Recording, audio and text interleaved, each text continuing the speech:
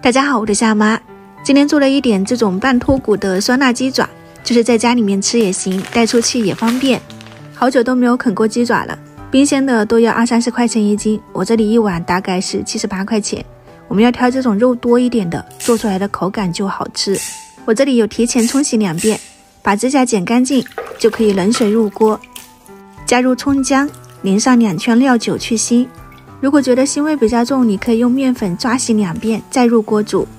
水开以后，我们把浮沫撇干净，再煮上5到8分钟就可以捞出来啦。这个的话呢，其实你不用煮太久，煮太久那个皮都烂了。出锅以后要多洗几遍，去除油沫，然后把水分沥干，就倒入冰水、冰块冰镇一下。那如果没有冰块的朋友，你就可以直接放到冰箱冷冻，大概就是20-30分钟，这样简单处理一下，鸡爪就变得非常 Q 弹啦。和你们坦白一下，其实这个分享我本来是想要做无骨脱鸡爪的，但是在脱骨的过程中，我这里是10倍加速了，就是一个鸡爪脱下来真的很费时间，也很费体力，脱下来还不一定是完整的，所以后来我就只脱了这个大骨头，做成了这种半脱骨的状态，几分钟就脱完了。这些小骨头就用嘴巴去代替，还能过个嘴瘾。加上小米辣，然后就是新鲜剁的蒜末、姜末，先给它拌均匀，去除一下腥味。干料拌好后，我们再来准备料汁。这个酸辣料汁里面的辣椒，我用的是湖南的剁辣椒，你们也可以尽量用这个，因为它是带一点酸辣的口感，真的很好吃。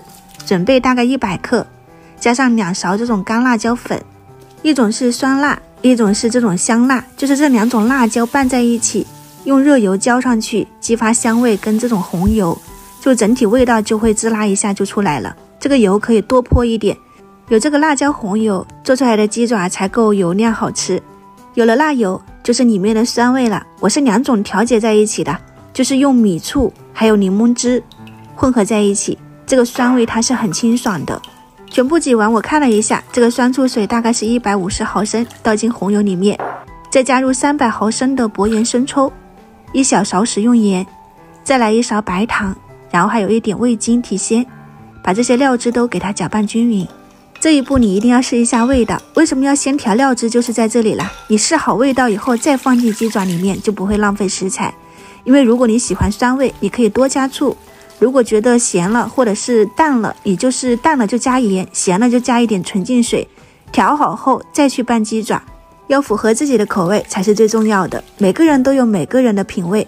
接下来我们把料汁和鸡爪拌均匀以后，就放到盒子里面或者是袋子里面，放到冰箱冷藏腌制，大概就是1天或者是1晚上都可以。这些料汁泡到鸡爪里面是需要时间的，几个小时是吃不到的，所以这个你可以提前做，就是泡得越久越入味儿，滋味也越够。这个的话呢，我是泡了2天才吃的，真的是很酸爽，又辣又香。